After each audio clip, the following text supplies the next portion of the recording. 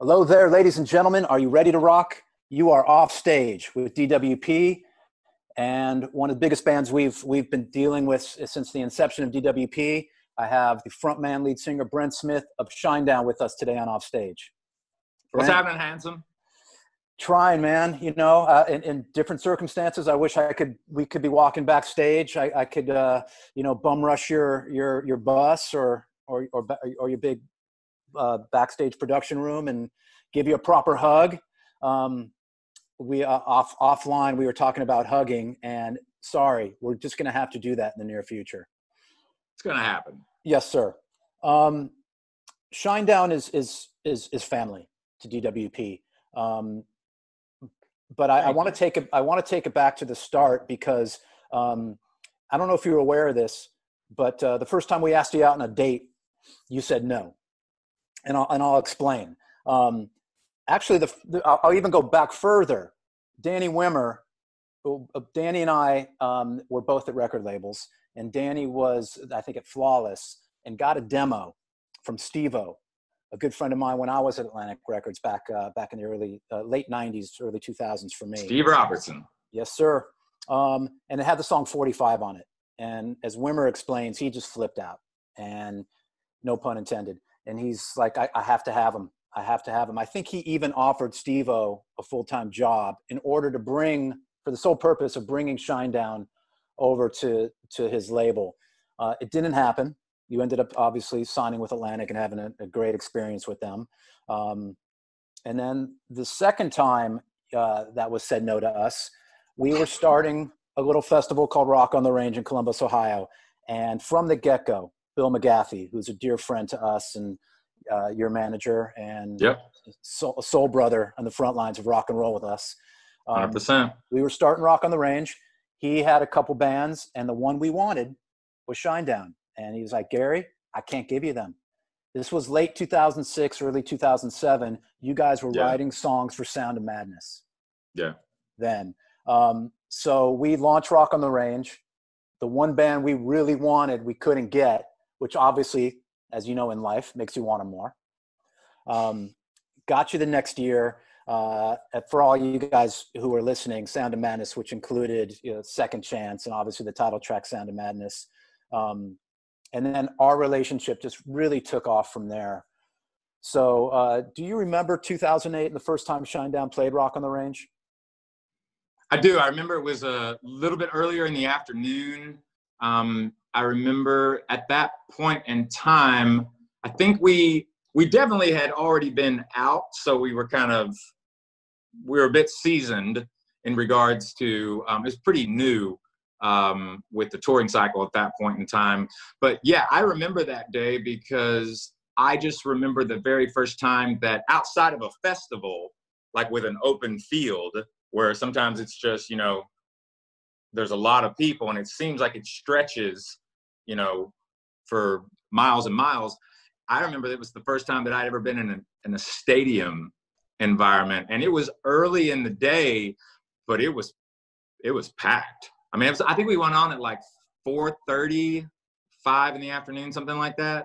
And first time I'd ever seen a festival handled extremely well. You've always been very professional. You and Danny both, of all the years that I've known you. You put the audience first. You put the safety of the audience first, and you want to make sure that everybody has an amazing, wonderful, enjoyable time. But, you guys put the work in and make it interesting. And it's not just about like the audience showing up and like they just watch a show. You always have all these really, really cool events that are going on around people, really getting people socially, connected and finding one another. So I just remember just a massive amount of just camaraderie. It was a really positive day. Do you, you could be honest, do you prefer a Shinedown headline show or a festival where maybe you're not the headliner, but you're one of the top acts on the bill? That's question one. And then question two is, do you approach them the same? I've always said that it doesn't matter if there's 1 or 100,000 people in the audience, because we played for both. And I think that as far as the preference between a headlining Shinedown show versus a festival, whether it's in the US or whether it's internationally or abroad and what have you, is there a difference between those two? Yeah, I guess you would say fundamentally there's a difference, but where I want to play is where everyone shows up. You know what I mean? Like, Yes. It's funny, I've said this before. I'm like, I want to play the desert and have everyone show up. Right. You know what I mean? Where it's just, which basically to that analogy, it means there's no cap. It can be just a mass of people being inspired by one another and creating memories. And, you know, a very wise man, one of my favorite quotes of any philosopher came from a gentleman by the name of Friedrich Nietzsche. And he said, without music, life would be a mistake.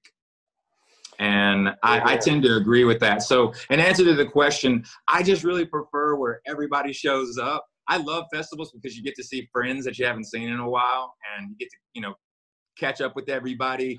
And I also just love the competition, because for the most part, there's a healthy competition that happens during festivals, especially in the summertime, because you see bands that either you've been on tour with before, that you've not seen in a while, but there is usually, especially in rock and roll, there's usually, because rock and roll is not just a genre of music, it's a way of life for people. And, you know, with that being said, there's a healthy competition that happens because your buds and, you know, male and female that you're hanging out with, you know, backstage or in catering, you're catching up and what have you. But when it's your set time, no matter what time of the day it is, you know, there's that switch that goes off when it's your time to get on stage. And I love how it's with everybody. It's usually, hey, when I get up there, I'm coming for your ass. You know what I mean? But that's good. That's healthy. You know what I mean? It gets everybody on their A game. Well, you reminded me of two things. One, we take great pride at DWP. By the way, you're off stage with DWP. We have Brent Smith of Shinedown with us. We take great pride in what we call stacking the deck, where we want to give quality and quantity to the rock fan at our festivals. Absolutely. And whether it's Rock on the Range or Louder Than Life or Sonic Temple or Aftershock, there's festivals at 2 o'clock, 70 to 80% of our door is in there. So bands know that too. So our fans and the people who come to our festivals, again, we take great pride in that they bring it. And which brings me to point B, just like you said, I've talked to a couple of your peers about this. Yeah, I love the attitude that you guys have, that it is kind of like, you know, like a football game or a boxing match. Yeah. Like, I love you, brother, but I'm gonna wax you on that stage. Sorry. And that's healthy. It is. Because here's the thing about that. There's no malice behind that. Are you sure? It's us as individuals keeping the other one accountable to always bring your A game, because the audience deserves that. The audience deserves your 100% absolute best. Yes, sir. I want to get in. I might surprise you here, because you and I have talked in the past, and one thing that surprised me, and I was so pleasantly surprised, I think I just asked you one of those generic questions while we were hanging out, was, hey, who influenced you? And your answer was again, pleasantly surprising. And you talked about how Motown singers influence you. And there's so many, again, of your peers of bands at your level or lower that will never say that, you know? The one song that got me, that really said, okay, Shinedown to me is on a different level, was from your first album, Fly From the Inside. And the reason why I bring that up is, I don't know if anybody's really gone under the hood of that song, but there's some fantastic vocal harmonies in that song. Thank you. Yeah, and I don't know if that's ever really truly been brought up. I encourage everybody to go back to that song and listen to the pre-chorus and the chorus. I'd love to if you can take us back to the studio of that. Number one, how many vocal tracks were there, if you remember? Because I know it's like 18 years ago? Yeah. I remember everything started with the dynamic that when I was writing with a lot of different songwriters and then we would do a demo, a lot of times what would happen is because it's a demo, which just means a demonstration. You know, you would only do maybe just one vocal just to kind of get the song, you know, presented in a way that you could play it for someone. And then the thought process of that was, when we take it into the studio with a real producer, that we will enhance that. And certain people in the industry could see past just a demo that maybe was just an acoustic guitar and one vocal. And that was something very, very early on that, without me having any experience, what I actually wanted to do was, I don't want to be like everyone else in regards to doing demos. So long story short, what I started to do was, I started to basically, when we would write songs, or when I was a part of writing a song and what have you, we looked at the demo as the record and said, well, if we're going to do it, then let's do it. Let's take the time to not have to make the listener envision other parts and things like that. Like, present it the way you want it to be heard. Yeah. And so that took on a different life for me, because I then started to learn how to double my voice. Before, Pro Tools was like, they had vocal line and things like that. And then obviously with, you know, cutting and pasting and kind of taking the human side out of everything. Yes. Because even at 42 years of age with 6 albums and continuing on, being on a record label as illustrious as Atlantic Records, having 6 records, and then in 2017, signing a deal for 2 more albums, you know, because the original contract we had, you know, it was a 6-album deal. We have 6 albums. And before Attention was even turned in, the last album, they asked us if we would re-sign for 2 more records. And we said, obviously, absolutely. Yeah. I'm going to get to your point, though. I think in all, there was, from the main core of the vocals on Fly, the lead was consistent in the verses of 2 doubles, and then the bed that comes in the pre-chorus. I love the bed. We stack those 4 ways, but we stack 3-part harmonies. So you have to add 4 and then 8, 9, 10, 11, 12. You start stacking that because, you know, money is, you know, you only have a little bit of money on your first album. So like, you don't have enough money for an entire choir. So I have to become a choir. So you start stacking those vocals, but you're not stacking the same melody on everything. And when you start to stack the harmonies, if you want that sound, you have to do a lot of multi-tracking. I think there's altogether on that particular song, I think with all the harmonies and all the beds, there's about 60 vocal tracks. 60. How about that? Yeah. Don't be alarmed. Hey, don't be alarmed, everybody. John Lennon double-tracked his voice. Kurt Cobain double-tracked. I think what you mean by double-track is you literally would sing the lead. You would sing it twice. Right. So how I usually do it is, like, once the song is written, so that I can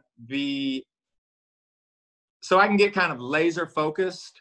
And by the way, back in the day, 18 years ago, they didn't have the technology that they have now to basically take a vocal and really manipulate it. Right. And then ultimately you can just sing, say you've got a verse. So you sing it 10 times and then you comp that vocal with all the different takes. You get the lead in one, and then you go back in and you sing to it a few more times, and then they just put it all together, and they'll do it with computer magic. I still, to this day, do not do it like that. That's what I'm talking about. Yeah. Good. How I have to do it is I have to be able to emote the passion to the song. That's a lot of the reasons why it's really important for me when a song is written. Once I go in, we definitely, now we don't do demos anymore. Like when we write a song, we walk in and we make it record ready.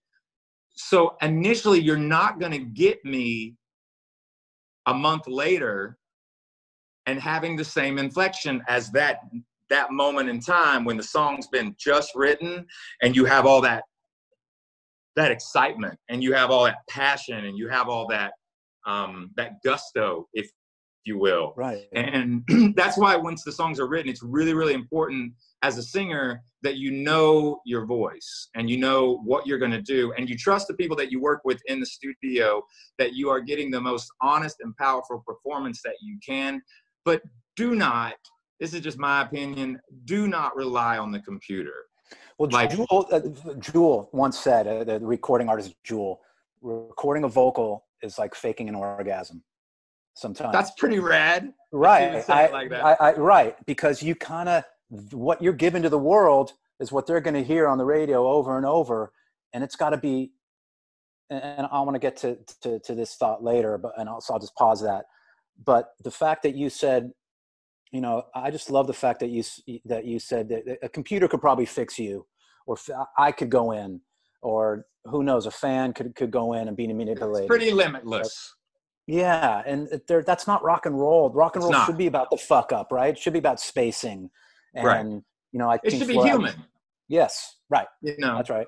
And that's the other thing too. Even in recording today, the tonality of our actual ears have changed in the last 10 years, and especially if you're Generation Z and even some millennials, you're not inept to the tone of analog. So you've been your tonality is built inside of digital. Now digital has come a long way, and obviously with technology and plugins and what have you, there's simulators for tape and things like that like warm up, you know, the recordings. But you have to be mindful of that, because the digital side of things, if you're not careful, it will take the human feel out of things. So like in Shinedown, we don't beat detective anything. We try not to quantize anything. We try to, even if now it has to be on a click so that your meter stays, you know, in the zone, right? Especially for the drummer. But you know, Barry needs to also, our drummer Barry Kirch, he also needs to be able to lay in and kind of be ahead of the beat sometimes, and, you know, in front sometimes, and then sometimes he needs to lay back. So you don't want to go in there, and when a drummer has just done a very powerful, passionate drum track for your song, you don't want an engineer to come in there and like make it perfect to the grid, because then it just sounds like a robot. You might as well just have a drum machine do it. Right. You know what I mean? So there's ways of, and that just takes experience. It really does. Like, you don't want to lose the human feel on a recording. And if you're not careful, that can happen. And then you just start sounding like what we call band in a can. Yeah. And you don't want that. You want to have a sound. You want to have, you know, who you are. We didn't really find our sound as Shinedown until, in my personal opinion, until Sound of Madness. That was the album that we finally we started to tap in to what and who we really were. I have to give a lot of credit to Rob Cavallo for that, because he was the producer of that record. And also Dave Bassett, who was one of the main songwriters on that album with myself. He was instrumental in that as well. Well, I wanted to get under the hood of a Shinedown song, and I think we did it. So, you know, sorry everybody, but I hope people got some good stuff out of that. Mostly that rock and roll should be human. It shouldn't be computerized. It should be real. And the other side of that too, with the songwriting aspect, you write 100 songs, you hope you wrote 10 really, really good ones, and you pray you wrote one that's just phenomenal, and then you write 100 more. Right on. You just, there's no end to it. You have to keep, you know, practicing, and in order to be well at your craft, you know, what do they say? To be a master, it takes 10,000 hours, and then find something else that you can master. Shit. And I got a Hollywood writer, screenwriter friend who said it's not about the write, it's about the rewrite. There you go. Right? Yeah. So just good point. It's also good analogy there too, just in regards to music and the way that we look at things, especially when it comes to art. It's not about the painter, it's about the painting. Nice. There's one more thing on songwriting that you do, and correct me if I'm wrong. You and I use Fly again, because you have kind of an intro line, which is, here's the weight of the world on my shoulders. Yeah. And you seem to have a theme of it's almost like a riff, like a guitar riff. Your intro lines, and I use in the song Devil, you have to pick up the phone, and then the song begins.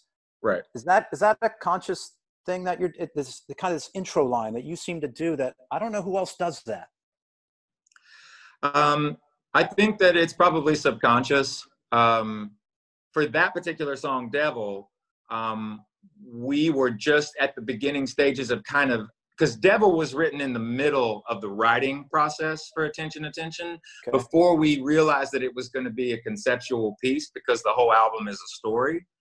But I was always taught, because I have some massively just amazing songwriting teachers that I've been lucky enough to be in the same room with for the last 20 years. And I'm consistently able to go in these rooms with different people that are just amazing songwriters and have, they would say that I've taught them things and, but they've taught me things. That's why it's a give. And I don't like to say give and take. It's more give and give. Right. You're always learning from one another. But I was always told, you don't want to think that you have a song where the chorus is awesome, the pre-chorus is okay, and the verses are just whatever you need to do there because we got to get to the chorus. Well, you're not going to be able to get to the chorus within the 15 seconds and you've bored everyone, or it's not compelling, or it doesn't sound like, it doesn't draw you in. You know what I mean? So those 15 seconds, the beginning of a song, no matter what it is, no matter what style it is, that first 15 seconds is extremely important. It's actually very crucial to decide whether or not they're going to keep listening. Yeah, Shinedown seems to take a real priority in that, there's so many rock songs that kind of start off, maybe with guitar and drums and they build up. But you kind of burn from second one.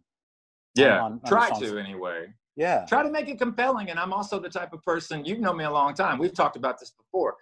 I know people, and it's just their character and there's nothing wrong with it. But the question of when you're driving down the road, wherever you are in the world or what have you, and you hear your song on the radio, what do? Well, most people are like, oh, I turn it off and I don't want to hear myself. And I'm the opposite. I turn it up. You know what I mean? Because I'm proud of it. Like, I wouldn't have written it and I wouldn't have put my voice on it if I didn't want the world to hear it. But I also try to write music that I like to listen to. I try to write the songs that I would want to hear. Well, we're off stage with DWP. I got Brent Smith at Shinedown. I got one more question. It's a pretty decent segue. Not a perfect one, but I'm going to try. That's all good. You've kind of Shinedown has adopted a song. And it's so hard when there's an iconic song but I feel like Shinedown's made it their own, which is Simple Man, by Skinnerd. And Danny Wimmer and I will get into arguments on what was the loudest sing-along at a DWP festival in the history of DWP festivals. And my answer is Shinedown Simple Man at Aftershock in 2019, which was a sold out, 40,000 people. It's goosebumps. I just gotta ask you on Simple Man. Thank you, by the way, for letting us play that show, because it was very historical, and we know it was, especially for Sacramento. So thank you, as always, for letting us be a part of those moments. Yeah, absolutely. Your family. I mean, Shinedown has so many. There's so many memories I have. I actually have one in the rain in Columbus, Ohio, and then after the show, we were backstage and I introduced you to Michael Lang, the creator of Woodstock. And of course it was raining because he was there, because he just brings the rain. A wonderful hit. I totally remember that moment in time. I was the first and only time by the way, everybody, ladies and gentlemen, I saw Brent Smith ask for a photograph of somebody else. Yeah. And that was from Michael Lang. But kind of a big deal. yeah, totally. But back to Simple Man. Does that song just kind of have a new meaning to you? It's one of those songs that, for me personally, that song became a thank you to Judy Van Zandt, who was and who is Ronnie Van Zant's widow. And why I say that is, if you know the story of how Shinedown was created, the estate was formed in Jacksonville, Florida. Even though I'm from Knoxville, Tennessee, the band was established in Jacksonville, Florida. And at that time, our original guitar player was married to Melody Van Zandt, which is Ronnie's daughter. And so there was a connection with Skynyrd from the beginning. But I remember during that time being in Jacksonville, putting the band together, and I was running out of money because I was signed to Atlantic. And there's a reason I'm bringing all this up, because it's important. I was signed to Atlantic with a different band from Knoxville for 9 months. I was dropped. And then 2 weeks later, I got a phone call from Steve Robertson, who said, I want to sign you to a development deal, which I didn't know what that meant. Right. It was a deal that was basically created by the legendary Ahmet Ertegun. And the idea of it was, you take a single artist and you develop that artist to either become solo or to become in a band, but that's the main thing. You develop them. Now it is a record contract, but it's not a guarantee that you will become a recording artist. And 3 years after I signed my second deal with Atlantic, which was the development deal, 3 years later, Shinedown was it had become a real thing. And with a lot of work with a lot of people, and Judy being one of those people, because for about a year and a half, I did not have any money coming in, and I was working on demos with the band tirelessly, but I didn't have a place to go. I was probably going to have to go back to Tennessee, and she found me. She used to own a club called the Freebird Live. She's since sold it, but she said, what do you need in order to be able to just concentrate on the music? And I was like, Judy, I don't have any money. I don't even have a place to live. And she said, I'm going to let you stay at my house. I'm going to let you stay. She had a separate house on her property. And she housed me rent-free for a year and never asked me for anything. And I told her once the album was coming out and we were going off to record, or we had recorded, we were going off to tour. I looked at her and I said, I will pay you back one day. I don't know how I'm going to pay you back, but I'll pay you back. And lo and behold, about 3.5, 4 months into that first run of touring, we were at AAF in Boston. Yes. Unfortunately, AAF is no longer, but yep. a legendary DJ named Mistress Carey, we ended up playing that song live on air. And one of the reasons is that we were actually playing Freebird Live about 2 weeks prior to that radio visit. And I had learned Simple Man with our former guitar player. And that was kind of the thank you to her, because she was there and she thought it was very sweet. And, moving on. Yeah.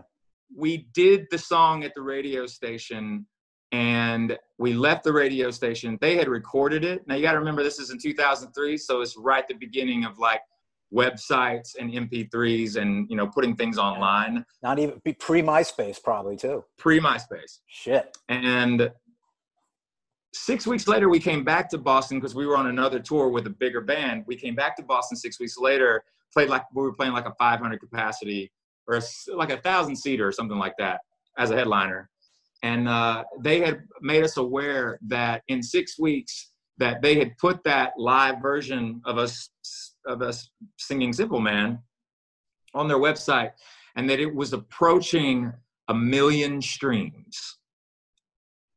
And wow, we were kind of like, what is a stream? Right. You know what I mean? And so long story short, we went into Sanford, Florida. We cut the song, 2 takes, just a vocal and a guitar. We stripped it on Leave a Whisper. So we re-released the debut album with Simple Man on it almost a year later.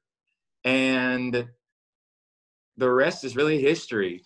And here's the thing. At the time, she had 50% of the publishing on all of the Skynyrd material. And obviously, our version was everywhere. Radio picked it up immediately, and it took off. I never, ever asked, like, you know, was that good enough? Did I pay you back enough? Hey. But it was kind of one of those things because she had 50%. It's very unique. I always still feel at times I can kind of feel Ronnie, you know, it's weird. It's weird and beautiful all at the same time. I always kind of feel like the back of, like, there's always kind of like a tap on my back. That's beautiful. Every night that I sing that song. Him just letting me know, hey, good on you. Yeah, and as a Jewish man, that would be called a mitzvah. What you've done to Judy and the Van Zandt estate. So good on you for sure. But when I walked in there, man, like to record the song in Sanford, I go back to the moment, and this is the reason why I brought that entire story into the question about, do we feel as if it's kind of become ours too? You've adopted it, yeah. Yeah, I don't know if I could ever say that it's ours, because it doesn't belong to us, and it really doesn't belong to Lynyrd Skynyrd. It belongs to the people. Yeah. It belongs to the audience. Yeah. And all I'm trying to do, and all we're trying to do, is be as respectful as possible to the song. But I was terrified at that radio station at WAAF, because what was happening was Mistress Carrie at the time, the DJ, was asking all the bands that were coming in that week to, like, play a cover song. So we learned, like, some obscure STP song or something, and we went into it, like, and it was just a train wreck. So, right. Like, 30 seconds into it, I was like, stop. This is terrible. Live on the air. And I'm like, we're going to have to just play one of our songs or something like that. And then I'll never forget that Barry was in there, and, you know, we had just played it for Judy a couple of nights prior. Wow. And we thought we'd never ever play it ever again.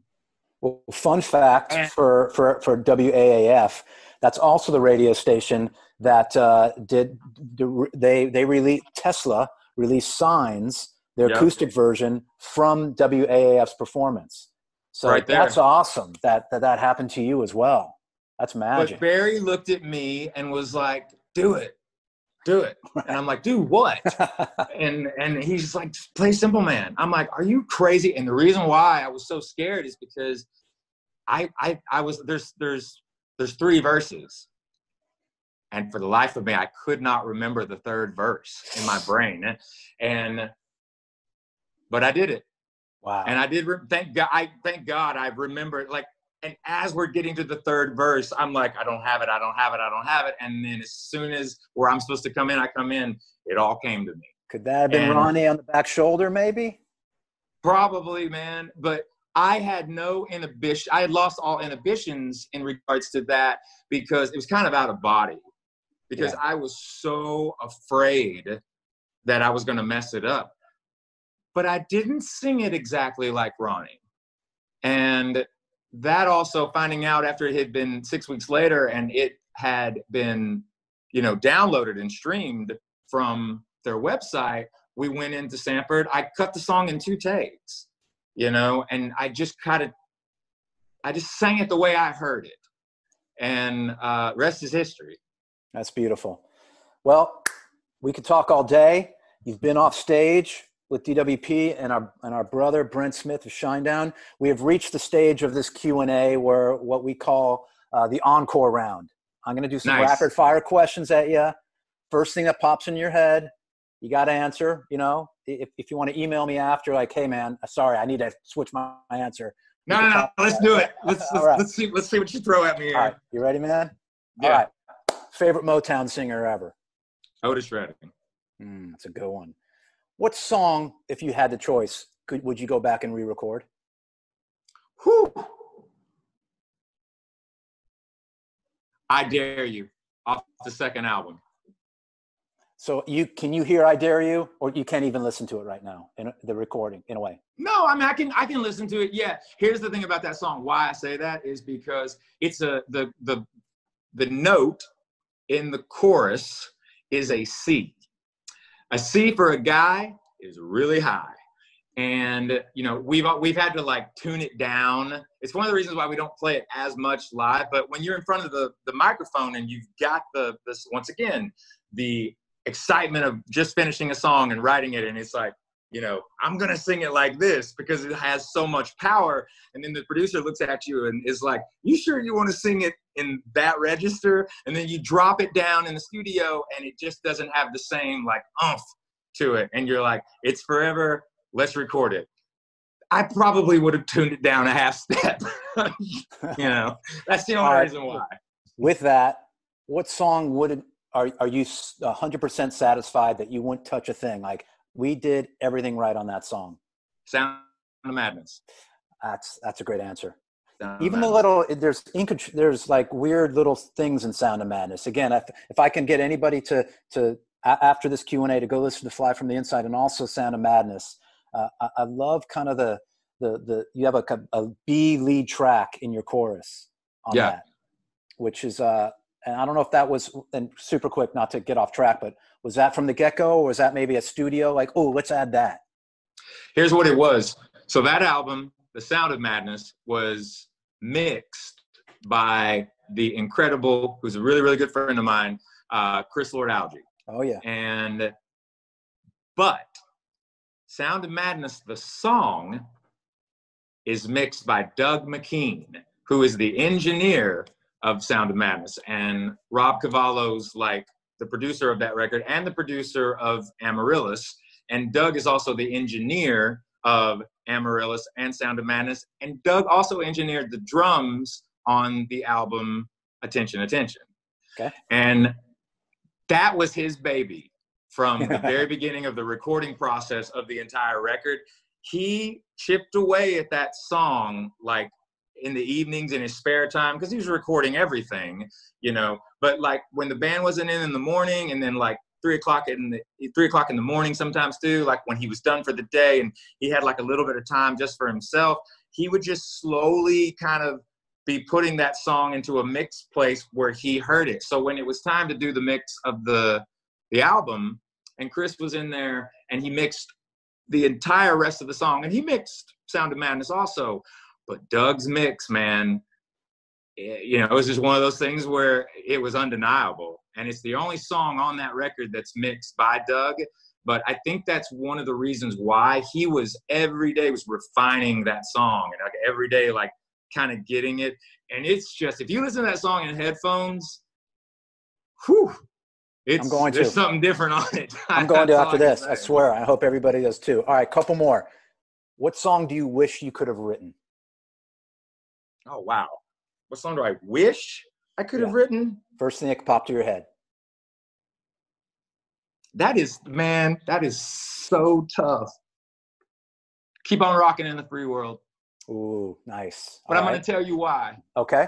It's not because the song as a whole. It's because of the second verse. And the reason why is this. In my opinion, the most profound verse in any contemporary mainstream music song, in my opinion, is the second verse of Keep on Rocking in the Free World. I'm going to tell you why. Because he says, I see a woman in the night with a baby in her hand under an old street light near a garbage can. Now she's put her kid away and she's gone to get a hit. She hates her life and what she's done with it. And now there's one more kid that'll never go to school, never get to fall in love, and never get to be cool. And I kind of get emotional even saying it right now. Yeah, wow. The depth of that and the awareness of that is historically profound to me. And, you know, Bono, who some people will say he stole it from Dylan, but we'll say it came from Bono. He once said, all you need really is 3 chords and the truth. The truth. Yes, sir. Yeah. And I think that verse is the ultimate definition of that. Oh, man. Brent, that's fantastic. I don't think I want to ask anymore. You blew me away, brother. And that You're I very love. sweet. Yeah. Hey, if I haven't said it enough on this, just thank you for being you. Thank you for being upfront during everything that's going on right now in this beautiful planet that we all, as individuals, as human beings, together, unified, all of us equal for our prosperity and our love for one another to rise above everything that we are all going through right now together. Thank you for being a champion in live entertainment and really being out front on a lot of these issues right now. We're always going to be together on this because it's our responsibility to make sure that we return to the public, and so that the public can be energized and feel safe and feel motivated by going to live shows and by us being able to do what it is we do. We are going to get back to live music. We are going to get back to being with each other. But I don't think everybody knows out there how important you and Danny have been at the very beginning of all of this, really assuring people that we are going to do everything in our power to get back to being able to have big gatherings again. We're going to do it the right way. We're going to be educated, but we are going to get back to playing live music. And I just want to thank you for spearheading a lot of these conversations because it means a great deal, both you and Danny. Well, thanks, Brent. It takes a village. You know, we have a team that just makes, you know, me, I fake it till I make it. So, you know, but we're at the end of the day, we're fans. We are, and we believe in rock and roll. We believe in the spirit of it. You've talked about that. Rock and roll is more than just a music genre. It's a way of life. It's a way of life. You don't find rock and roll finds you. Yep. I'm in this for the long haul. We're going to get out of this. We're going to get out of this darkness. You know, we be stronger for it. I think so too, man. You know, I was going to say if there's any last things you want to say to the fans out there, but I think you said it, unless there's, you know, one more thing to give them some positive hope during this tough year we fucking had. I just want everybody to know that that we're with you because we're all equal and we're all together in this. That's something to always remember. We are in this together, and we are going to find the path to the other side. Hold on. I know it's tough, but we're going to get our confidence back. We're going to listen to one another. We're going to be respectful of each other. And like I said a moment ago, we're going to be stronger because we've been handed something that is a defining moment in human history, not only for ourselves, but for the world that we live in, to make it a better place, not only for ourselves, but for our children and our children's children, and so on and so forth. Keep your head up, no matter what.